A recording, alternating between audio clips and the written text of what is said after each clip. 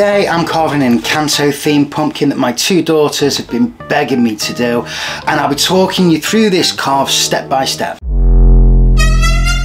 First, I'm going to print my design off in the size that I want.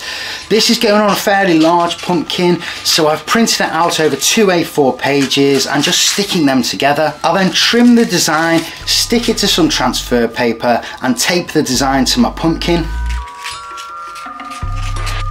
I'm using picture for this one, but I'm also building some stencils for you to download. They will have all the shaded areas mapped out, which hopefully will make it a little bit easier for you to carve.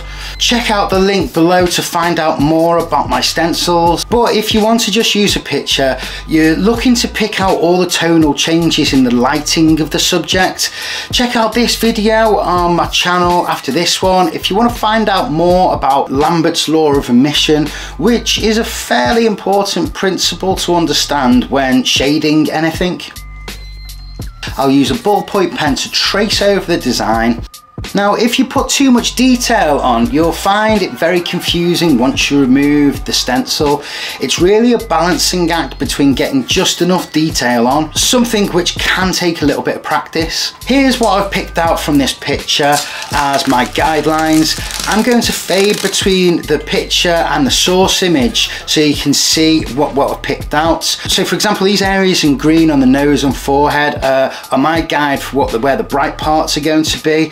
And I will be carving deeper into the pumpkin, making them brighter, which in turn will create the illusion of perspective and make the tip of the nose seem a bit closer to the person that will be looking at the pumpkin, giving the illusion that it's a 3D form instead of just a flat image. Next, I'm going to put a light in my pumpkin and carve with the light already inside so I can see how bright the areas are as I'm carving. There's a video on my channel looking at the various lights I use, which I'll also link down below. Now, I use wood carving chisels and lino cutters to carve real pumpkins, and always start by skimming details onto the pumpkin very lightly with a small lino cutter first. Now, the face and the hair on this one are going to be the hardest parts to carve, so to get warmed up I'm going to start with some of the easier parts. In this case, the shirt and the lace detail on a top. I've learnt the hard way that starting with difficult areas at the beginning of a carving session is a good way to make mistakes. Like anything, it's a good idea to get warmed up with an easier part first.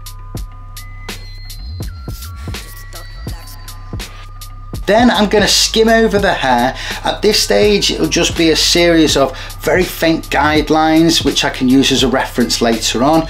Doing this will also ensure that I don't accidentally rub off the design when I'm carving other parts, around the face.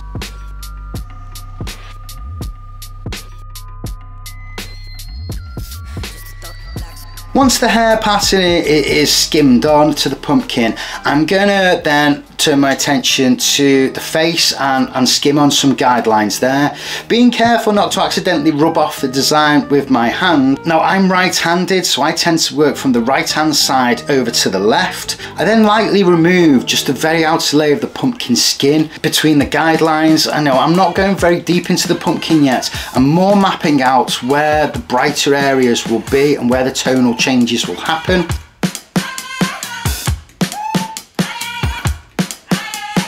What you gonna do when the rain is coming down? Nothing more to do when there's no one else around. Bring it back to the middle, push, take it back to the rhythm. Keep it up for good when the sky's falling down. All you gotta do is to bring it to the ground. Hit it up to your inner move. Stop, start, down. Nobody can get what you're going through. Nobody can get what you've done. Once I've done that, I remove any loose bits with a paintbrush and start to go deeper into the pumpkin.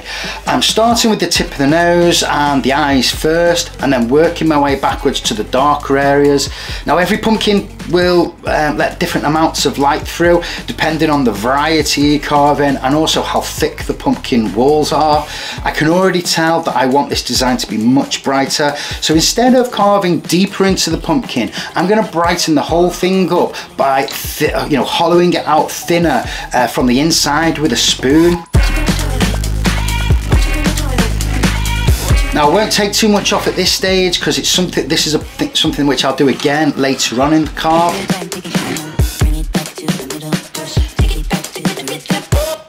starting with the tip of the nose and the eyes first, and then working my way backwards to the darker areas. Nobody can get what you're going through. Nobody can get what you've done. Nobody can get. If you've ever seen any of my other videos, you'll know that hair is something I'm continuing to try and perfect.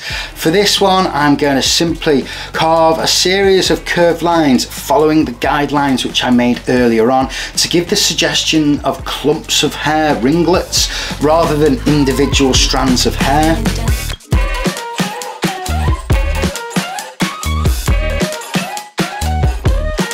I'm then going to continue to carve the rest of the shirt and the hands.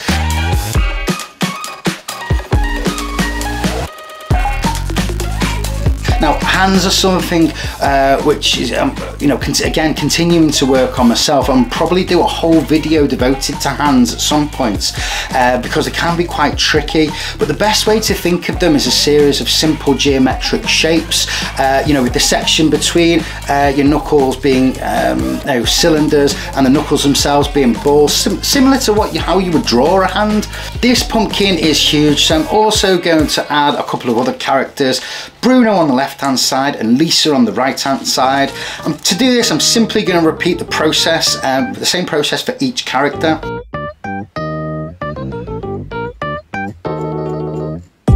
Rose, oh yeah, I'm finna pop, yeah, baby, hit the spot like summer and some dipping dots. Jackpot sound coming at you through a different slot. You can try your luck but end up missing from a liver shot. Ooh yeah, oh baby, it's my season. This pumpkin ended up taking nearly 20 hours to carve over the course of 3 days. It took way longer than I expected.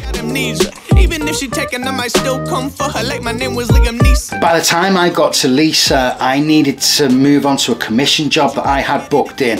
So unfortunately, I ended up rushing her a little bit, and I think it really shows. I'm not very happy with how she turned out, which is a huge shame. Towards the end, I'm going to start thinning out the pumpkin again and make everything much brighter. And finally, I want to add some additional contrast where the hair meets the face and a few other areas like the pupils of the eyes, inside the mouth.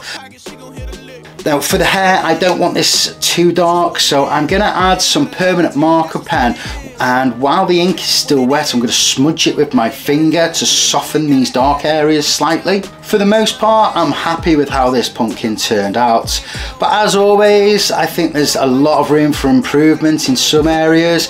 I could have also, I could have honestly spent another 20 hours messing around with this pumpkin, and it's a shame I didn't have more time to carry on with this. I hope you found this video useful. Leave a like if you did, subscribe if you want to see more from me, and I'll see you next time. That's just what it is. I ain't gotta lie to you, that's just what it is. That's just what it is. I ain't gotta lie to you. No.